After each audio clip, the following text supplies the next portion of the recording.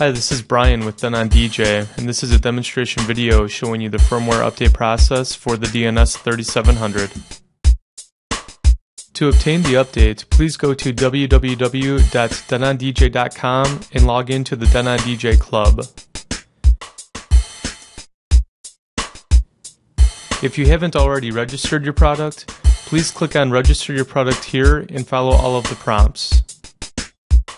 For those who have already registered, please enter in your username and password here.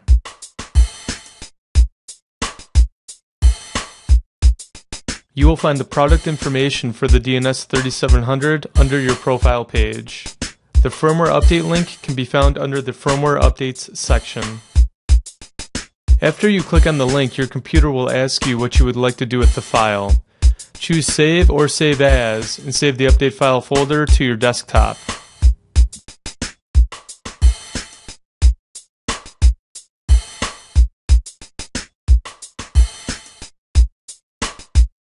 Once saved, locate the folder on your desktop, right-click, and choose Extract or Extract All to extract the contents, and then follow your computer's extraction prompts. The extracted folder will contain a number of items. Double-click on the README Upload Instructions document. This document will guide you through the update process. Please read the terms and conditions of End User License Agreement found on page 1. Page 2 shows the update steps. We can skip over step 1 since we've already downloaded and unzipped the update file folder from denondj.com. Step 2 indicates that a USB storage device formatted in the FAT or FAT32 format is required to continue.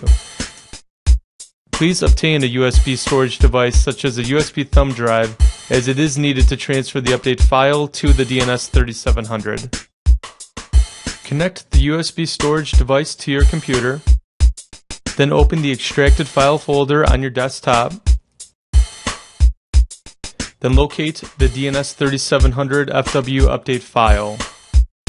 Right-click and choose Copy to copy the file. Then paste the file to the root of the USB storage device. Once the copy is complete, safely remove the USB storage device from your computer. Next, turn off the DN-S3700. Insert the USB storage device to the USB-A port on the back of the machine. Then press and hold the next track and back buttons together, and while holding down, power on the DN-S3700. Ver up mode will be displayed, then push Q will shortly follow. Press the Q button to confirm the new version number, then press the play button to start the update process. Now updating and don't power off will be displayed during the update process, and the process will take about a minute or so. When the update is finished, main complete and please power off will be displayed. You can turn off the machine and turn it back on to return to the normal mode. Note that if the push Q message never appears, make sure that your USB device is in the FAT or FAT32 formats. If you continue to experience issues, try using a different USB storage device.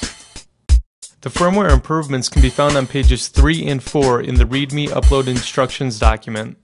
Feel free to contact the technical support department if you have any questions. Thank you.